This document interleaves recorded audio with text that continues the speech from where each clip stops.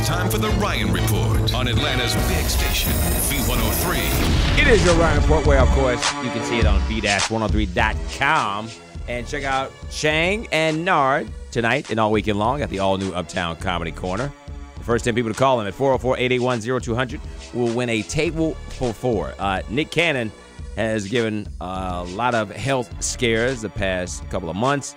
And now, after the kidney condition, blood clots, he has revealed that he has a lupus-like autoimmune disease. Oh, my God.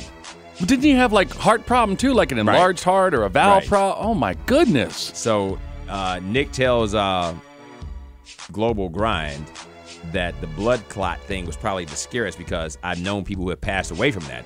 I thought I was getting better, and then that happened, so that kind of came out of nowhere, saying he's just focusing on getting his health back right where it's supposed to be. He says, they kind of say my autoimmune disease is like a lupus type of thing, but no one else in my family has it.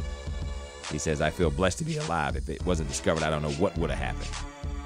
He needs to, well, I know they just had the baby, so it's like he can't just go somewhere, but he just needs to go to an island and detox and relax, and, man. That's a lot. Poor guy. Yeah, he's so young for all that. Naptown's own Mike Epps, but we claim in Atlanta, was on a talk show recently and, shouted out his family, but didn't shout out the rest of his family when he was on the Wendy Williams show. One of his offspring, Bria, was very upset. She called Mike to express her feelings, and then she said, I'm going to air some family drama. And then Mike said, according to her, the threat, you know what, girl, I'm going to F you up.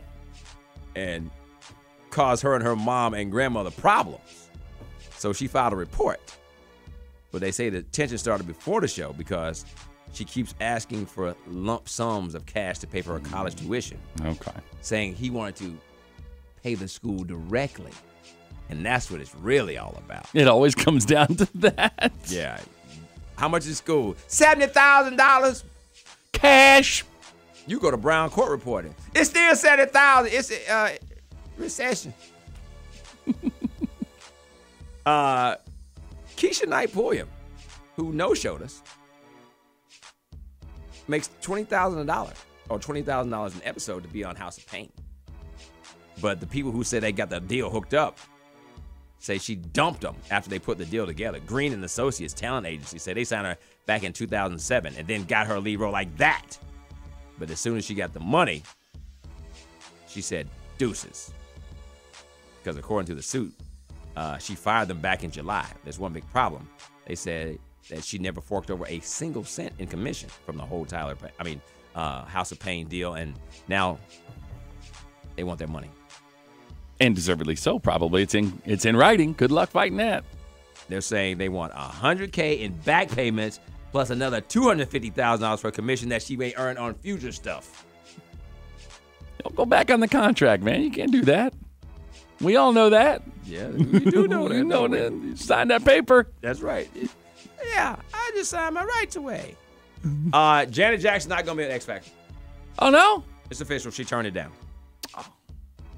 She said she was very flattered that she was being considered, but it just wasn't possible. And, of course, one of Janet's other relatives said, he's available. I wonder who that would be. X, baby, I'm ready. X. 3 strikes you out.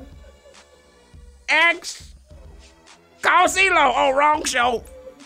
Hey, Michael. X. X all the other routes and send me some money. That's your Ryan Report right here on V103. And if you don't know, now you know. The Ryan Report.